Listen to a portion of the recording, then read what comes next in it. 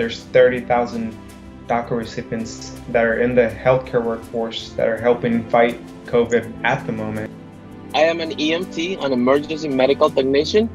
I work in an ambulance in New York. I'm working as housekeeper. We're giving out bags to people that don't actually have work right now. I'm a paramedic for the city of Houston.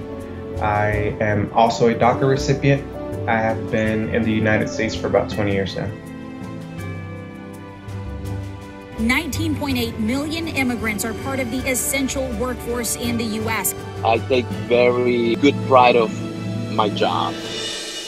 Thousands of healthcare workers in the U.S. under the DACA program face the possibility of losing their jobs and even getting deported. We're taking people out of the country. You wouldn't believe how bad these people are. My sister, she working in the market.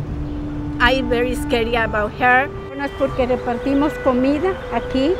Los jueves estamos repartiendo 200, 300 bolsas de comida. People that are making masks, you know, for us that are immigrants, there's a lot of us out there, you know, helping out. The Center for Migration Studies says foreign-born workers will be essential to the United States' economic recovery.